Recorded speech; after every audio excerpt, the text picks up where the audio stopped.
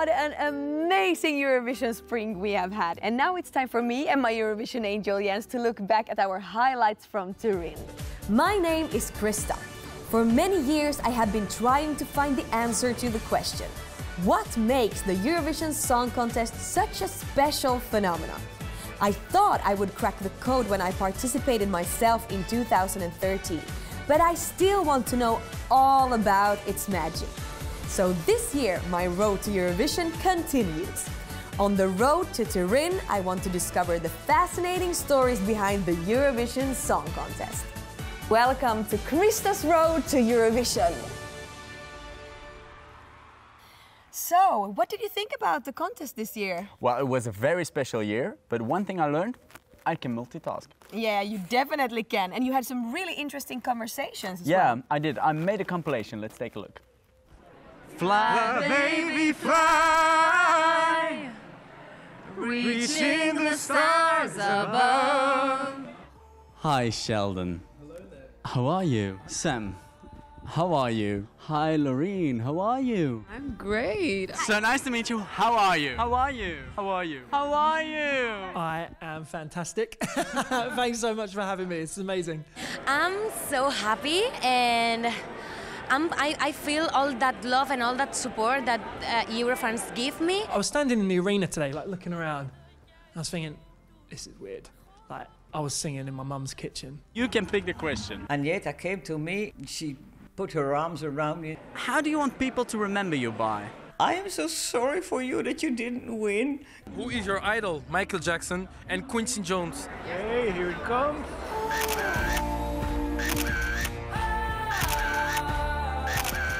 No shoes for me, please. What was your first or favorite Eurovision memory? Of course, 1999, when I became second. Yeah. Karaoke. My favorite karaoke was Euphoria. Whenever I sing it on stage, the audience sings it louder than me. I'm like, shut up, guys, let me sing my song. It's just every time different people under the mask. Every time. Don't believe them. Don't believe in them. It really speaks from the heart, isn't it? And there's a lyric in the song, the light shines bright through those who've broken inside. I think so many people in the community can feel that feeling of feeling so broken. Do you feel a lot of support from other artists?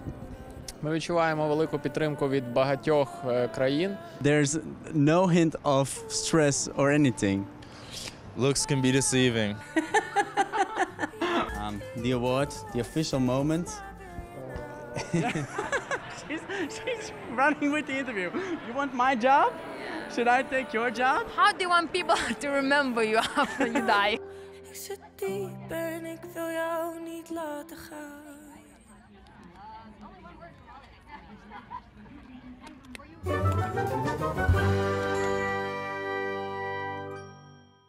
So Krista, you had fun yourself. I mean, you saw the show, you met the fans, you did a little performance at Euroclub even. Oh yes, I did, and I enjoyed it so much. I was living my best life in the Eurovision bubble, and I loved it.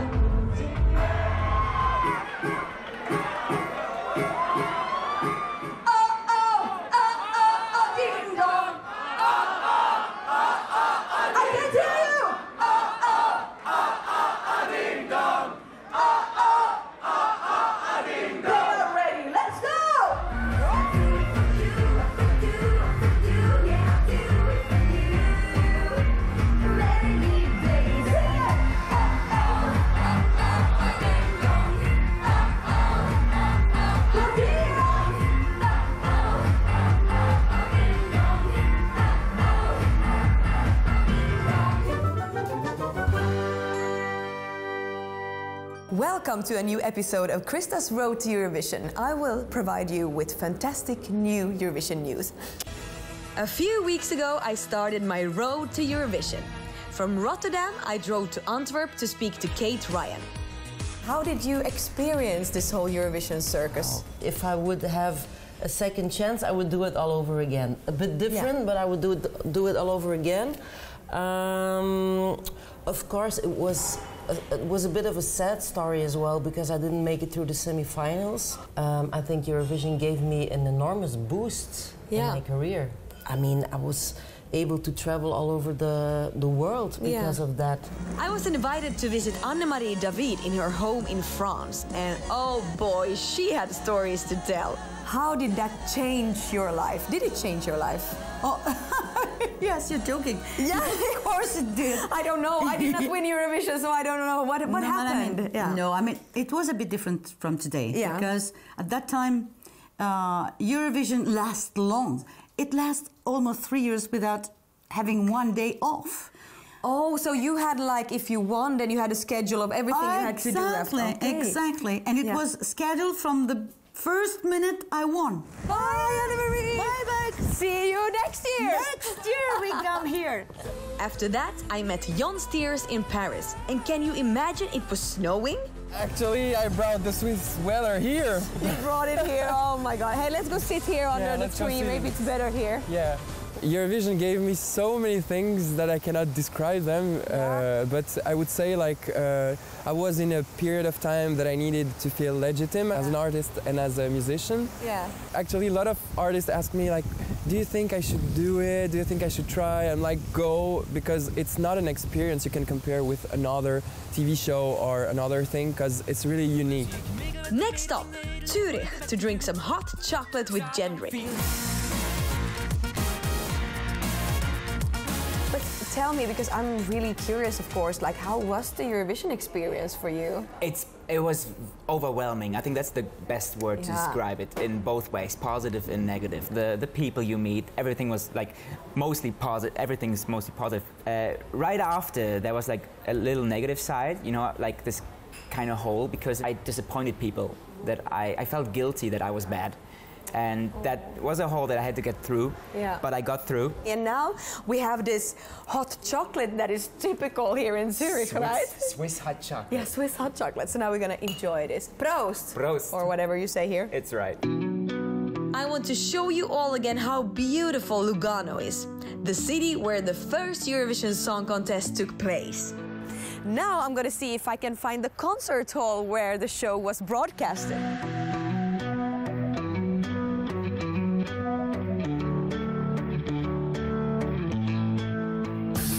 I found the place where Eurovision magic started back in 1956. I'm here, and it used to be a super beautiful building, but nowadays, not so much. Finally, I arrived in Turin, the city where it all happened. Here I met my new best friends Donatella and Fulvio, and they showed me around the city. Soldi, soldi. Come se mi chiedevi come va, come va, come va. Adesso non lo sa come va, come va. Yeah!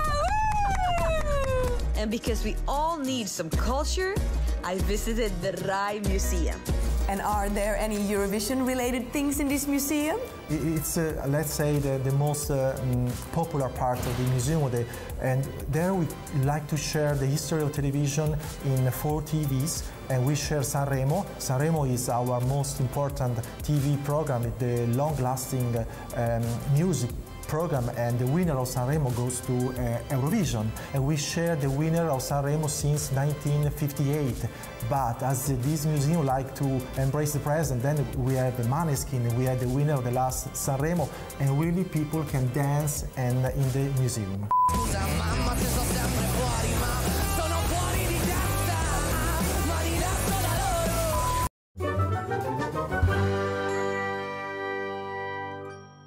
During my stay in Turin, I had a euphoric moment. I had an interview revealing and healing with the one and only Loreen. Why can't this moment last forevermore? Tonight an open door. The first time that I saw you, everyone went crazy about the song. What made me crazy about you was the fact that you were so authentic and that you really were, for me, the alpha female. I always knew that I was a woman deep inside. You were embracing that female empowerment. Correct me if I'm wrong, but can I put the word feminist on the table? Are you a feminist? I'm a feminist when I want to be a feminist, you know? You know, wherever there is imbalance, where you can tell, like, wait a minute, I do not get the same treatment as a man or somebody else, then I am a feminist, you know? And I am, so wherever there is an imbalance, if there is one, then I'm there. So yes, I'm a feminist because there's still an imbalance, you know, between men and women. That's one imbalance. Let's just go there, like, and there are other imbalances.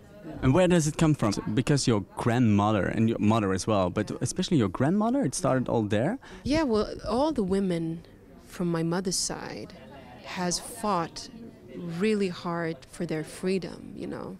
So my great-grandmother, she was happily married to her husband, and he died at the war at the time, and they had 2 children.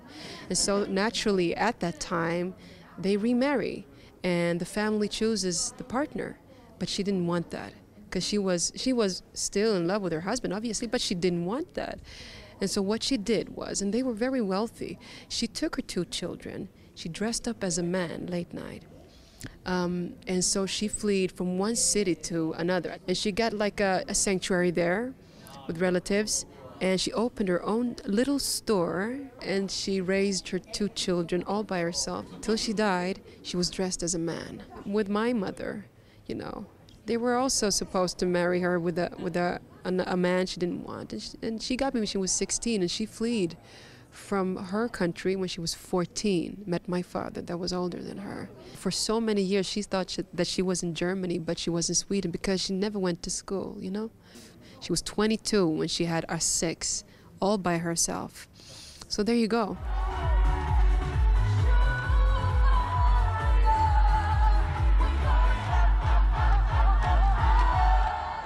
Creativity without purpose is not interesting enough for me. I can't create without knowing why I create. Why do I do what I do? Why am I sitting here with you? It's like, and I think that comes from the women in my family. Why are you doing things? How do you add to a freedom? Like, you know, see? So it's almost like a legacy. For me, I need to continue on the work that my mother and my grandmother and my great-grandmother did about balancing things up, not only between men and women, but, you know, all injustices as much as you can. A couple of years ago, you came out as bisexual in an interview in Sweden, which was a big deal for many people, including me. Is that something that you feel very important to do as a public figure? There are people that are not really secure with talking about these things. For me, I'm in a space where I really believe that, you know, I don't have any judgment there. Love is where you find it. So if somebody says, if somebody tell me like I'm completely hetero, like how do you know that? How do you really know that? I just feel it, like no, you haven't explored anything, so how do you really know that? So that's why I say it's like, okay, I believe that everybody's bisexual. Because, you know, unless you haven't tried it, how do you know?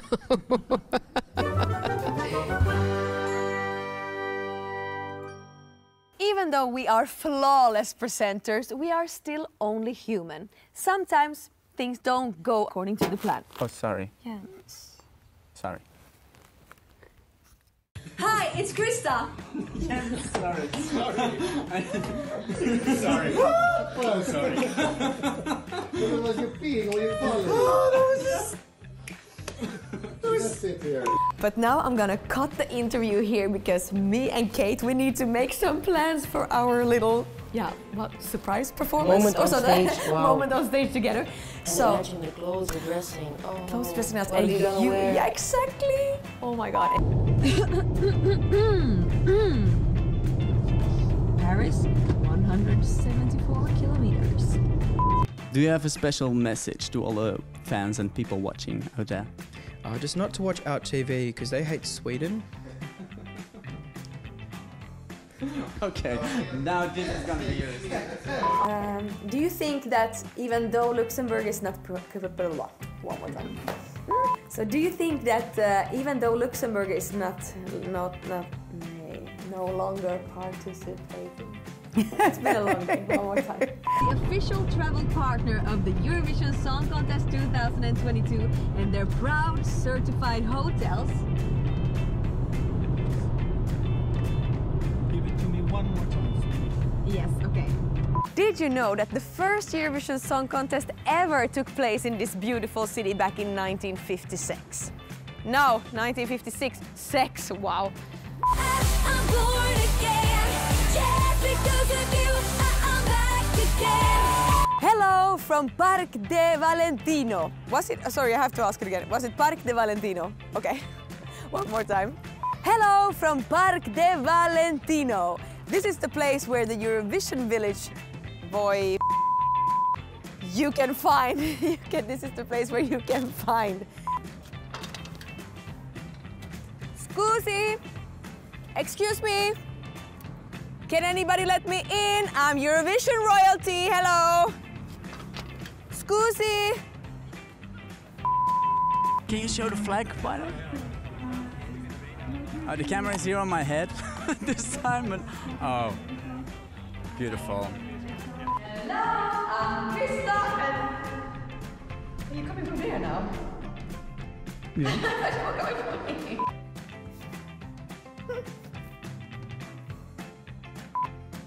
Oh, wrong number, sorry.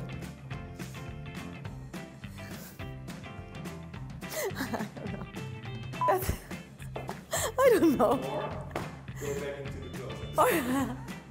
Or go back into the closet. Yeah, I'm ready. Okay. Oh my god, this shower is perfect.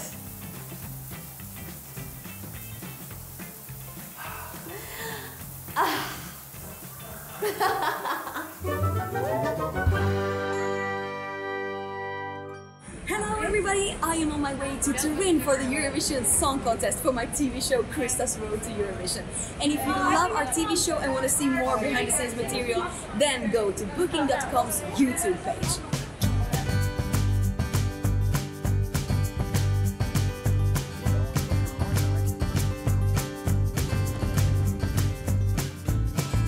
Oh my god, Eurovision week.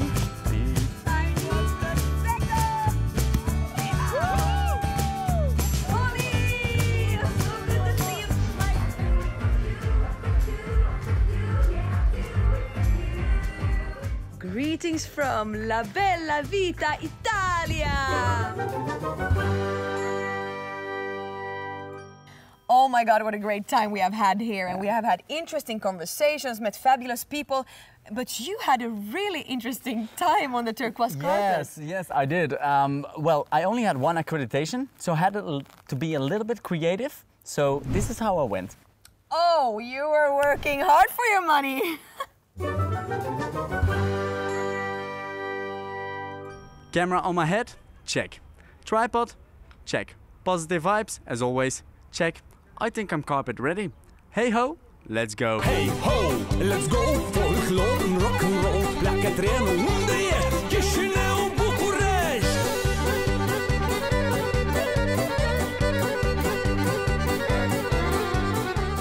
Hello, how gorgeous do you look? It's the first time when I see this. It's like super inventive, yeah. I only got one accreditation, so I had to be creative. Okay, great. How are you?